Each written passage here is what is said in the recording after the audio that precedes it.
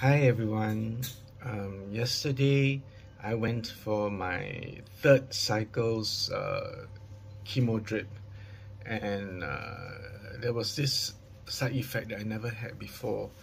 My whole left arm where they did the drip was tingling a lot, and it was a strange sensation. Use of the arm was not so easy.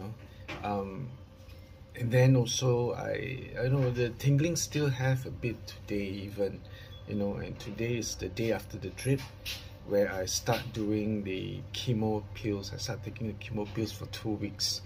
The pharmacy said that the doctor increased the dosage a little, so I hope that that doesn't mean that I'm going to get more serious side effects.